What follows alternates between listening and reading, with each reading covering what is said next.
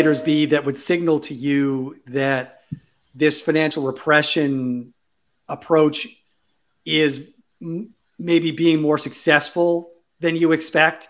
And what would you be looking at to see the opposite, things sort of spiraling in a different direction? That's a good question. Well, I mean, you need to see productivity pick up dramatically, which is always hard to measure, right? I mean, productivity is kind of one of these things, like it's like the Holy Ghost during Mass. I mean, you know, it's there, but no one sees it. It's the residual term after yes. you account for all of the other things that you can count. Yeah, that's right.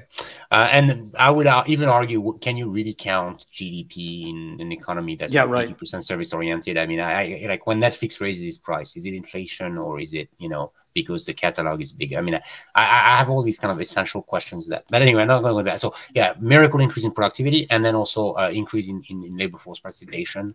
Somehow you get this reserve army of worker that comes in. I just don't see where it's coming from. If anything, you know, job report today, participation went down.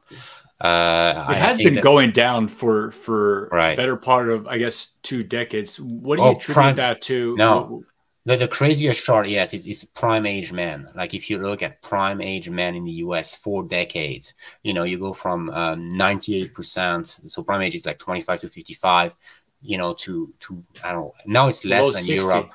Yeah, it's less than Europe now for prime age men. And to me, then you go back to the whole issues of opioids, of broken healthcare system, of disenfranchisement, disenfranchising chunk of the population. The country, the territory itself. You know, treating 80% of the country as disposable and telling them, just learn to code and shut up. I mean, this is 4 years of bad policies that come, and again, you add COVID on top of that. I mean, you have the obesity problem that's gotten worse, the mental health crisis has gotten worse.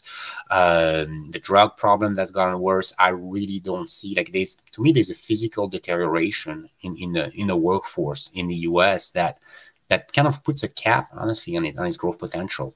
Like, that's the biggest weakness that I can think of the US, is the fact that it has an extraordinarily unhealthy population.